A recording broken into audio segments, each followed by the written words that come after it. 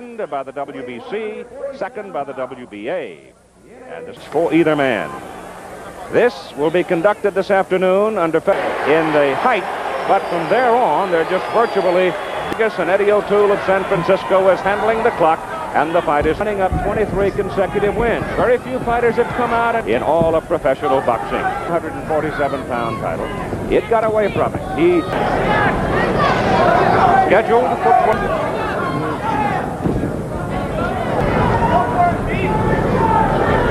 Pete has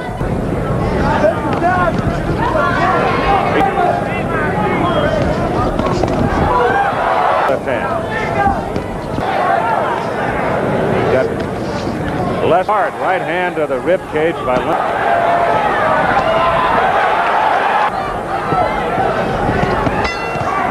In his face is quite red from those rocket-like jab footed, and he was banging away at the end of the round. Okay. The right hand blocked by the shoulder of Leonard. The U tournament, and Leonard beat Ranzany in a decision. Particularly under the left eye.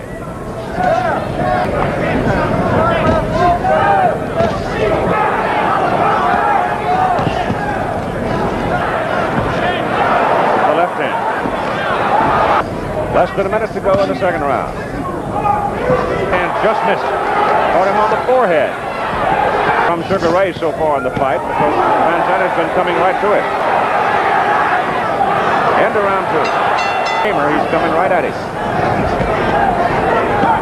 Curtis from Las Vegas. The judges are...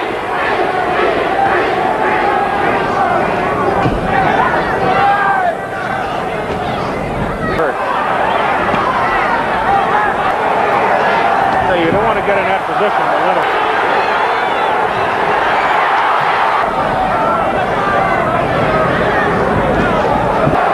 Hand of Leonard. And the left in round three.